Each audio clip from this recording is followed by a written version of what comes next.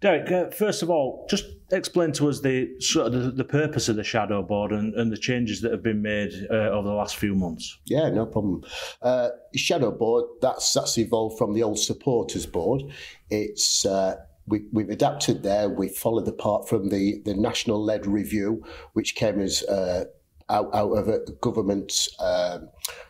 government-led thing, but we have moved from being from the Supporters Board to the Shadow Board. We're following the national format, and Doncaster Rovers, I'm glad to say, is one of the national leaders of that. I think we're one of about 7 or 8 clubs which have followed that format so far, and it's all going good. What's the purpose of the Shadow Board then, would you say?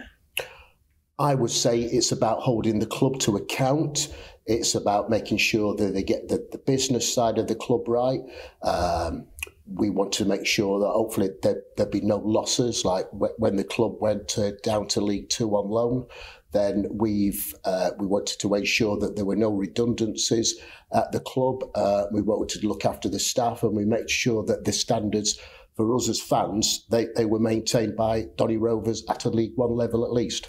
Just give us a bit of background then in terms of the Supporters Board. You were obviously involved in that as well for a number of years. What's some of the things that the Supporters Board have been able to do? Because it's a similar sort of thing, holding the club to account. This just kind of formalises it a bit more, the Shadow Board. Yeah, it does. The club, and as an example, the club would come to us with ideas about what they got for ticket structure in season tickets for this year. The club were fantastic. They sat down, they listened to ideas from the Shadow Board. They went away with the idea of looking after the Black Bank, the COP areas we would call it. They listened to the ideas that the board put forward, and they went away. They did some more homework, and they came back, and they were more than happy to accept the ideas that the Shadow Board had offered the club as another idea, and they've worked very closely with us. How would you describe the kind of makeup in terms of the people that are involved? Oh, yeah, it's immensely diverse. We have people on there, very old ones like me, sit in the West Stand. We've got people who will be in each stand. We have got youngsters. We've got people on there with disabilities. We have got the women on football on board, shall I say. We have got people who do the blogging, etc. We've tried to incorporate every format, and the Shadow Board's more than willing to listen to any reasonable questions that anyone else wants to throw in our directions. I would think it's going to be very difficult to make the Shadow Board any more diverse than what it already is. You've been elected as chairman. Talk about what that means to you and what you're hoping to do as chairman of the Shadow Board. Oh, yeah, I must admit it was quite an experience. When we had the interviews, there were myself and my vice, James. We did the interviews there for it, and it was more like something out of question time, to be honest. I don't think it's what either of us were expecting. I feel very proud to be it. I've been a supporter there for Doncaster Rovers. Now, I think this is season 54, 55 or something like that, following my own team.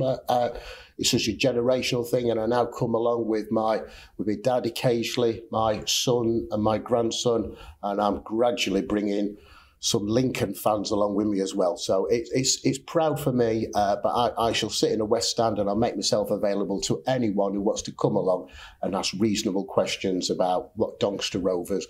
But I promise everyone we will hold the club accountable. But if anyone says that we don't hold the club accountable, then I'm on lots of the social media things. Send me a message and I'll prove you all wrong. I was going to ask you if you've got a message for supporters out there who might have a gripe, a question, or anything that they want to put to the board. What can they do? They can follow me. I'm Derek Daniels. I'm on the social media. I'm on Twitter. I'm not like some people. I don't use a pseudonym. Find me on Twitter. Several of the Rovers fans have already found that and send me reasonable questions, and I will answer them in due course. I just ask them to take that into account. We all have some form of work. Everyone on the supporters board is volunteers, despite the fact everything that we hear about us, we are all volunteers. We're all here to work for Doncaster Rovers, but we have to work around our hours, the work that we've already got ongoing, that we come here, and I'm just very proud to say that everyone on the supporters board does their very best for Doncaster Rovers, and we will continue to do so. It's early days for the shadow board in that evolution from the supporters board. Where do you see it going over the coming weeks, months, and years as well? As it kind of solidifies? Yeah, good question. You've got there. We're in today, and we're trying to work through the process of looking through.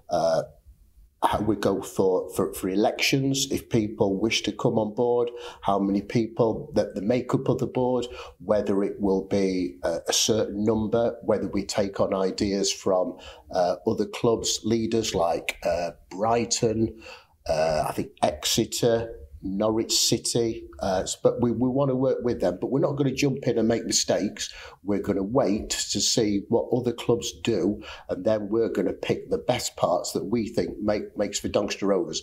It's no good pretending we're a Premier League team, but the Premier League thing we are, the shadow board will be Premier League standard, because we will pick the parts that best suit for the fans of Doncaster Rovers on the shadow board for the club we all proudly support. And you yourself and your fellow members, you're going to be quite prominent out there and available to speak to. Oh yes. Anyone who doesn't know me, I'm regularly on Radio Sheffield. I'm on Facebook. I'm on Twitter. I'm of a certain age where I'm not constantly on my phone, but with the guidance there from Mrs. D, she shows me how to do all those sorts of things.